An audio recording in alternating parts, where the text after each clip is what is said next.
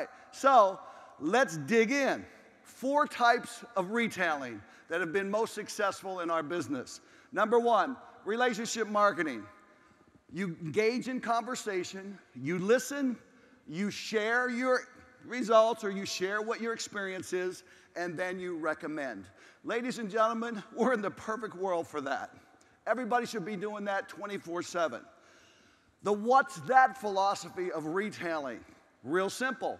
You are putting throughout your apartment, your condominium, or home our Mark in America branded products, and as people come over and they visit and they see and they look, because we all look. When we visit somebody and we go into the bathroom, we look. I don't know about you, have you ever opened a medicine cabinet? I have, you know.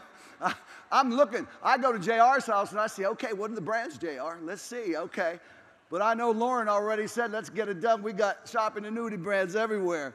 But the whole thing was amazing. So what's that? And you share the story. Then you have the direct and passionate. It's almost the Elizabeth Weber type of approach. If I can show you how to feel better and get rid of this and get this and go this, I've got to tell you all about this. This is so good. I just learned about it. I'm on it. I love it. Holy cow. All right. You got to take these 3 days of thermochrome. I know you got to do it. You're going to feel different if you get it done. Yes. You're going to want the bottle. I got a bottle too. All right. So that is the emotional sell.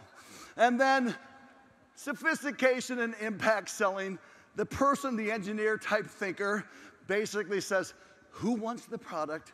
Let's meet them. Let's ask questions, share our experience, show them the research, give me the money, okay?